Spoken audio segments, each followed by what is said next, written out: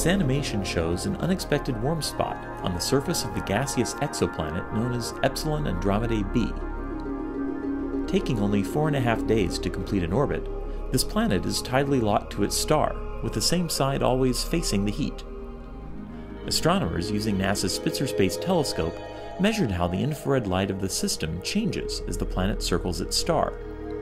When it's brightest, we're seeing the hottest part of the planet. Remarkably, that hot spot is not on the side facing the star, but is rotated about 80 degrees towards the boundary between day and night.